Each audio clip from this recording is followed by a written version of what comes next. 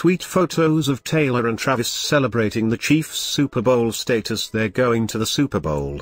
On Sunday afternoon, January 28, Travis Kelcee and the Kansas City Chiefs secured their spot in next month's Super Bowl 58 by beating the Baltimore Ravens, 17-10, in the AFC Championship game.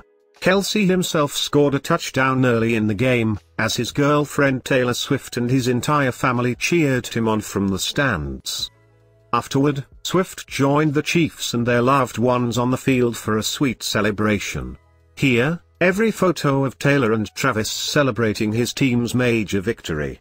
Following the Chiefs' win, a big celebration happened on the field at M&T Bank Stadium, and Taylor Swift was among the loved ones congratulating the happy players.